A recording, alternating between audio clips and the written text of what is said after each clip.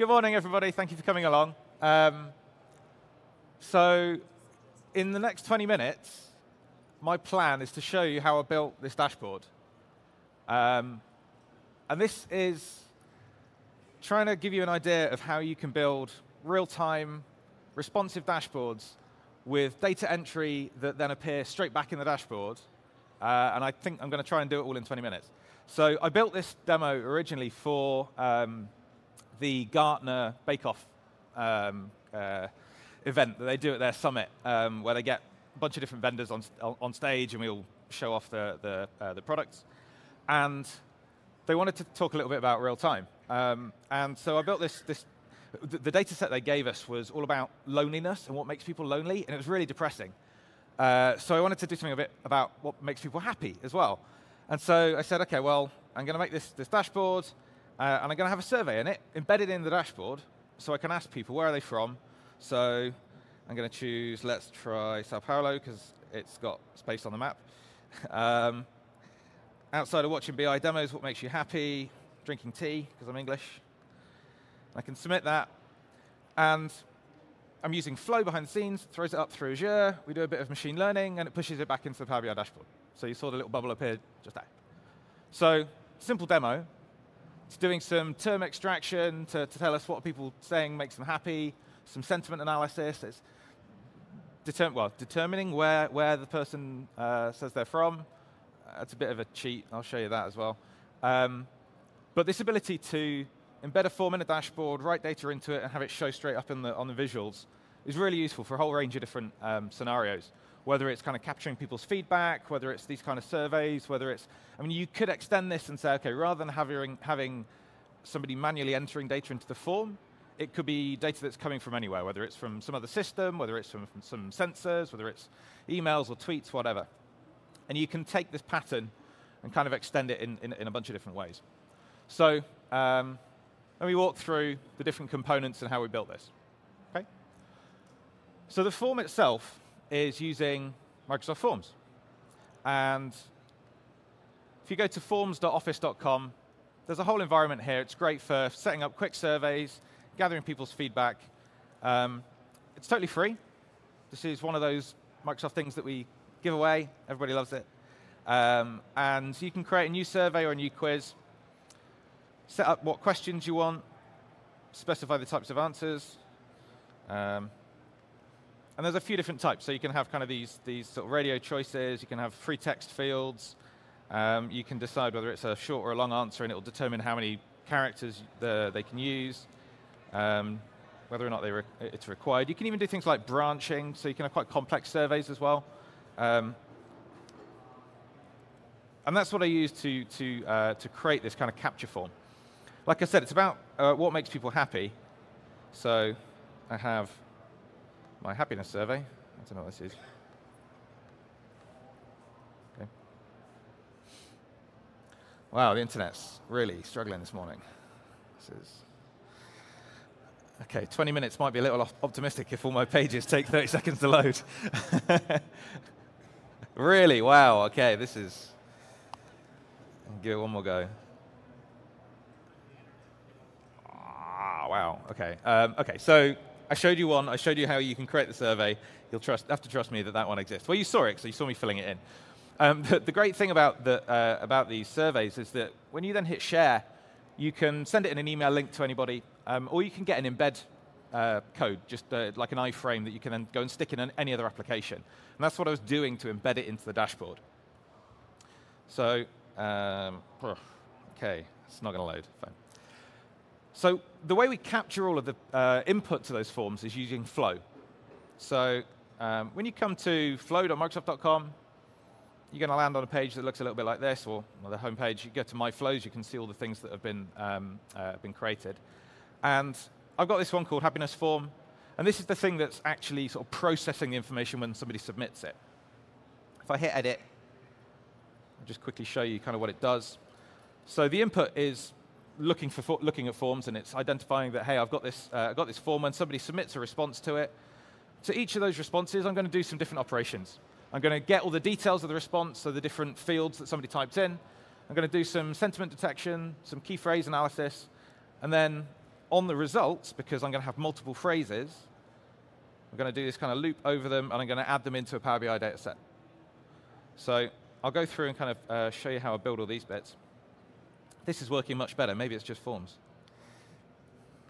That's not my product. It's fine. I can say that. OK, so you can create these flows, and there's a whole range of different templates. How many of you have used Flow? Yeah, everybody. Good, or most people anyway. OK, so there's a whole range of different templates that are out there. I actually found one that, see if they've made one that does forms as Power BI. Yeah, look, here you go. There's a template that's already sort of set up that does almost exactly what I wanted it to do. So it shows the range of templates that are out there, so it's really simple to get started with these ones. Continue. And it'll already be set up, and it'll just say, OK, so you've already authenticated to forms, so we need to just choose the right one from it. So the happiness survey was the top one. And then it automatically goes and picks up, OK, well, what are the different fields that are available for me?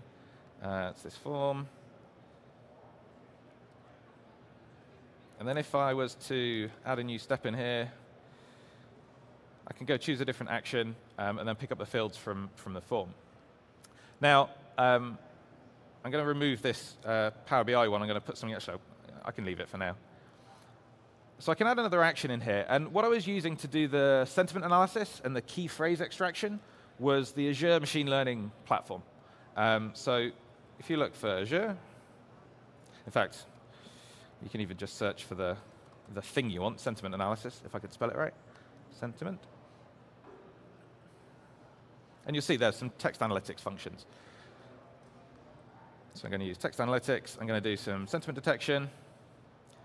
And then it's going to say, OK, well, what text do you want to analyze? So I'm going to get this from the field that was submitted in the form. And you see Flow gives me the things over on the right-hand side. So I'm going to analyze the sentiment of this outside of watching BI demos, what makes you the happiest.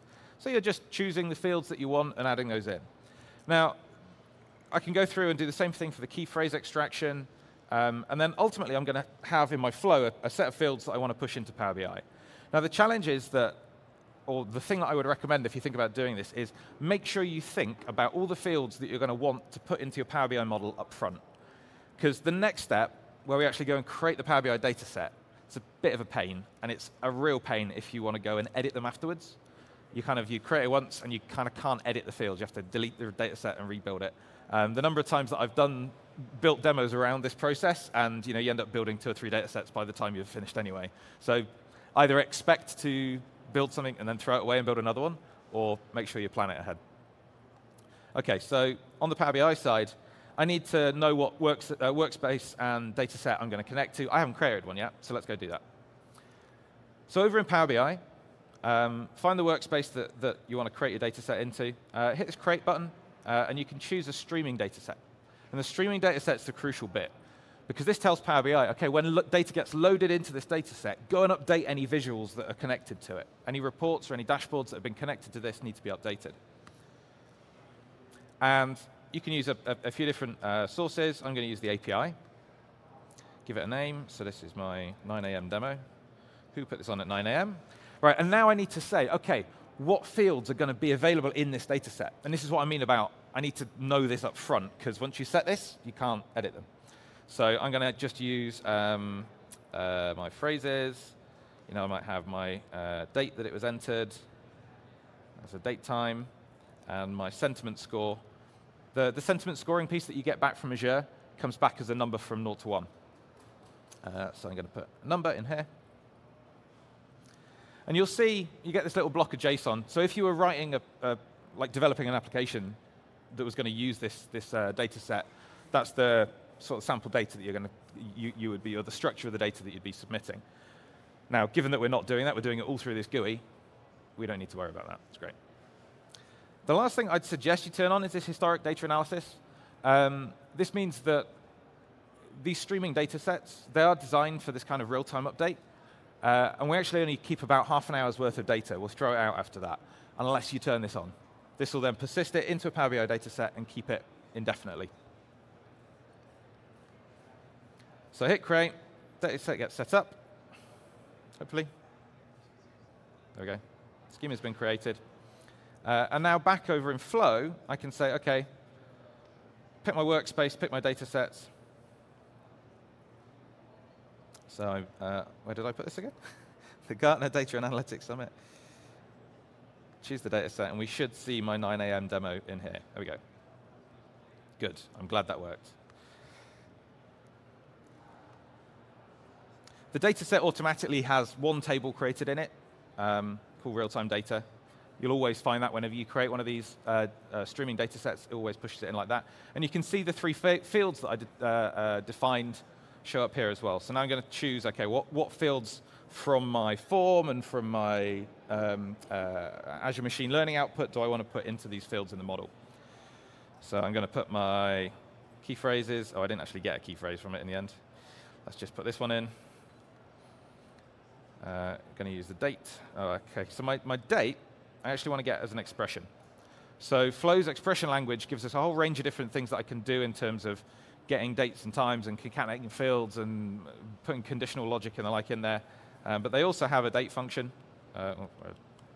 now, UTC now, which gives us just the current date. And then I'm going to have my sentiment score, which is my decimal between 0 and 1.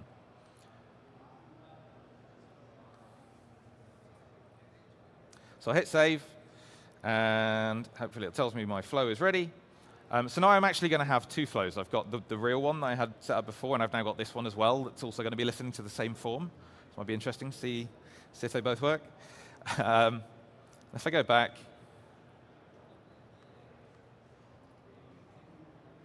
I can see my flow. I can start monitoring it here, make sure the connections are all set up and everything. One thing I didn't talk about actually was setting up the Azure Machine Learning connection. Yeah, I should talk about this bit.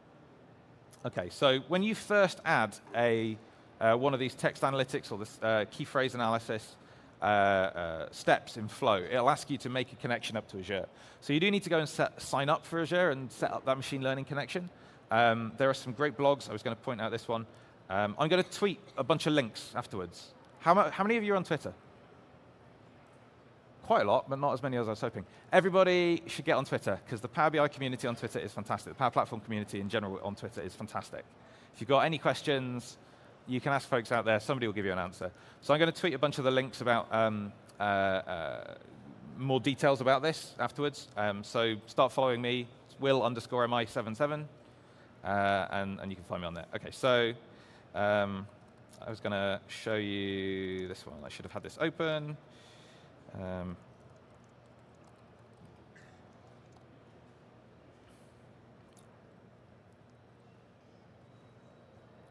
This one here. Was it that one? When I looked before, it was the first blog that came up. I'm not sure if it was these guys or not. Anyway, I'll find it and tweet it out later. So there's a little connection that you need to set up between Flow and the Azure Machine Learning. It's that easy to just kind of authenticate with it. And then you can start using it in your flows. So if I go back to my other one, I'd set up before, you can see a history of all the runs that it's done. You can test it out here. But hey, it's ready to go now. So on the Power BI side, having created this data set, I need to build some visuals and some dashboards on top of it. Let's just quickly put something in so that I can see the data. So where am I from? Where are we? Atlanta. Too much traveling. Oh, the demos. OK. So if I go back to my other flow now, let's use the 9 a.m. one again. We should see one of the runs appears down here in a second. I'm hoping.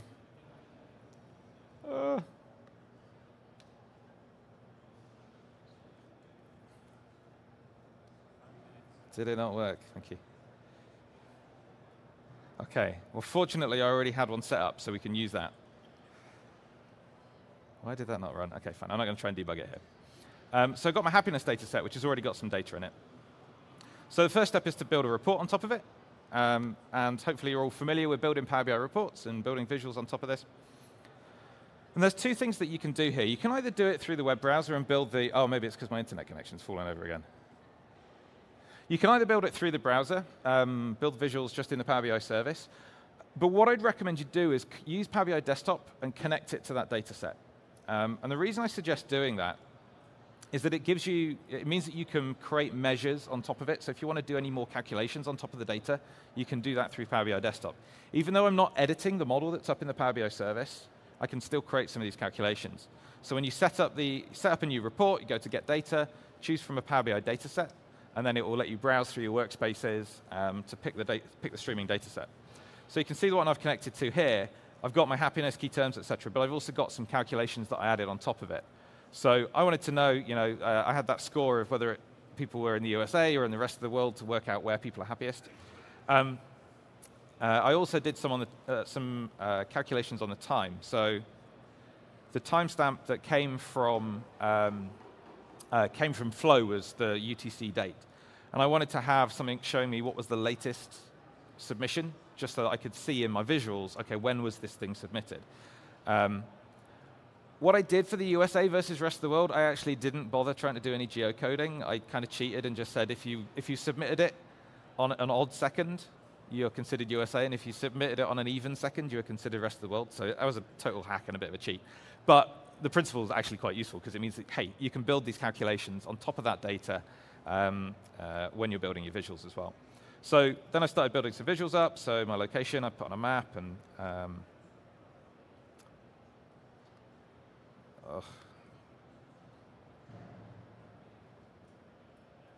hopefully it will load. Is it not my internet? Is it me? Okay.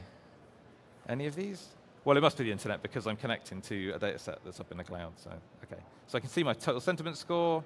Maybe I'll change that to an average. Look at it by location as well. My map data is not updating for some reason. Helps if I put location in my place. Okay, hey, good. We're getting some data. That's good. So you can see all my locations, and I started to create some more things on top of this, put some tables and things on top. And then when you've finished building this report, publish that up to the Power BI service, and you can start pinning things to a dashboard. So like I said, do that through desktop, so you can add some calculations and things on top. It's usually a good suggestion. And then when it comes to creating the dashboard, it's just like creating any other dashboard, right? So I can pin some of those things to my dashboards. I'll go over to this one again. I spent a bit of time, formatting it, resizing things appropriately. But this thing now is just automatically hooked up based on that flow and pushing that data through the streaming data set. They'll always update straight away. What I did for the form, the final thing that I was going to show here, is that when I come to create a new tile, I've got an option here. Let me zoom back in so you can see. To add a new tile to this dashboard, not just pinning it from a report, but creating tiles as well. And I just use this web content one. So like I said, when you're on the form site, you can just grab a URL to embed anywhere, and you paste it into this embed code, and that gives you this kind of iframe onto the form that I had on the left-hand side. So it's a really simple way of embedding that kind of data into this. The other thing that I did was make that form, it's publicly accessible. I kind of thought about doing this with Power Apps as well, because I could embed a Power App inside a Power BI report and have that as my data entry screen. But I can't then publish that and make it available to everybody anonymously. You've got to be authenticated to Power Apps. So I preferred using forms just because it meant that I can stick it on the internet and anybody can use this.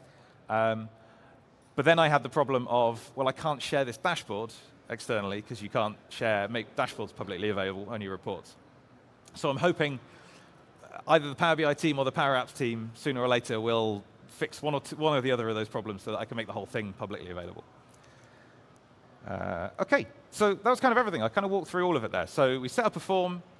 We set up a flow to listen to submissions, do that Azure machine learning, pump it into the Power BI data set, and then visualize it on a dashboard, all in about 20 minutes, give or take some technical issues with the internet.